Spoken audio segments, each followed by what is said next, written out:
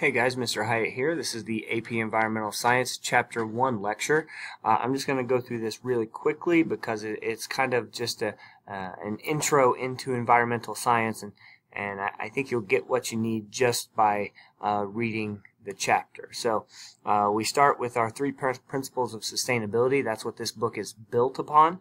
Now we're going to use the updated version of this book for the rest of the year, but it's really similar. I have one copy.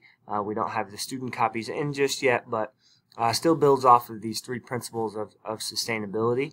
The book's gonna tie back to these three things all year long. One is the reliance on solar energy, whether that's solar panels or that's talking about how the sun fuels the food web and fuels really everything here on Earth directly or indirectly. We're going to focus on biodiversity, which is the astounding variety and adaptability of natural systems and species. We'll spend a lot of time on that. That'll be really clear by the next month or so. That'll be clear. And then chemical cycling could be nutrient cycling, could be food webs, all those types of things. So those are kind of the three themes of the book. A term that comes up repeatedly throughout the book is natural capital. And natural capital is essentially what nature does for itself plus what nature does for us. We're going to talk about the natural capital of water and the atmosphere and all kinds of stuff. So just bear in mind that when we say natural capital, this is what we mean. What does nature do for itself, and what does nature do for us humans? A couple of key terms that we need to all be on the same page. We need to speak the same language. So a resource is going to be anything that we pull from the environment to help us. Some of us are directly available for us to use. Some of them we have to process. So sunlight's going to be available right away. We don't have to do a lot to the rays of the sun. Some, like petroleum, we got to process. We got to purify it. We got to clear it. We got to refine it, and then we can burn it. Perpetual resources are things that are always available, namely solar energy. A renewable resource is going to take several days to a few hundred years to renew. So you see some examples listed there. And then sustainable yield is the highest rate at which we can use a renewable resource without damaging the supply for the next generation. Again, that's just vocab, but it's some key words that we're going to use throughout the whole year. Some more vocab. That's what a lot of this chapter is, just kind of getting us all on the same page. We're going to look at how different societies and different specific countries do in terms of their sustainability and in terms of their policies towards the environment. So correlating with that, or going right along with that, is several aspects of economics. So economic growth is going to be an increase in output of a nation's goods and services. GDP is, you see, the market value of all goods and services. That's going to really relate to our resource consumption. And then per capita GDP is kind of our way of controlling per person. That's what per capita means. So obviously different countries have different populations, so we need to find a way to eliminate that variable and look at what are each individual's resource consumptions. I worded that terribly, but I think you understand what I'm saying. Continuing along those lines, economic development is going to be using economic growth to raise the living standards. We're going to talk about more developed countries, less developed countries, developing countries, things along those lines. You might have called those third world countries at some point. So those are all kind of some big economic types of vocab words. In terms of pollution, we're going to talk about point source and non-point source. Point source is where you can point at the source. That's kind of a silly way to remember it. Comes from one specific spot. I gave you there a smokestack.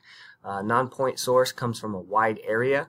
Could be like the runoff from a farm field or a series of farm fields.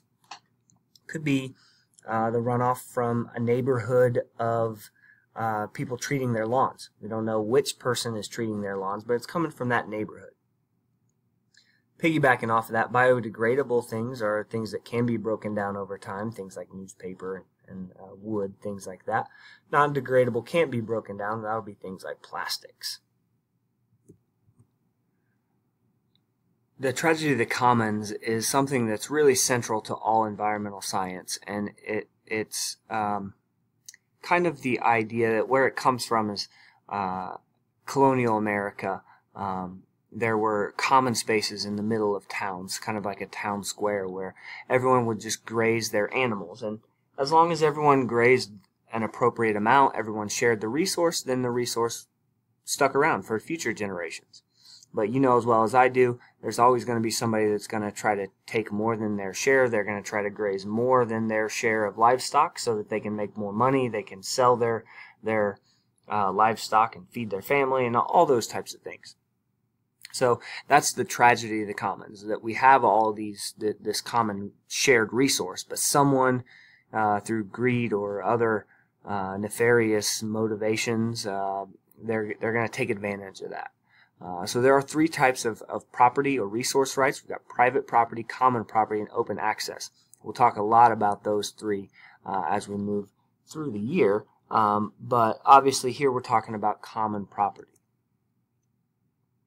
We certainly have increased our ecological footprints over the years. 12,000 years ago, most of Earth's societies were hunter-gatherers. Agricultural revolution, industrial medical revolution, and then basically the computer revolution threw that out of whack. We got all kinds of increases in our ecological footprints. We're releasing lots of carbon dioxide. We're consuming lots and lots more than we did when we were a hunting and gathering society. So things have changed. There are four primary causes to environmental problems. We've got too many people. We waste, we're too poor, and then we don't pay for the harmful cost to the environment in the goods and services. The price that we pay for electricity doesn't reflect the amount of carbon dioxide and nitrates and sulfates that have to be pulled out of the atmosphere. So that's kind of a simplistic example of what's called an implicit cost. You'll hear me use that term a lot. It's built into the cost. It's built into the product, but not necessarily built into the cost. I'm going to go quickly through this. Don't spend a ton of time on this in your book because the next book doesn't spend a lot of time on it. So let's skip quickly through that.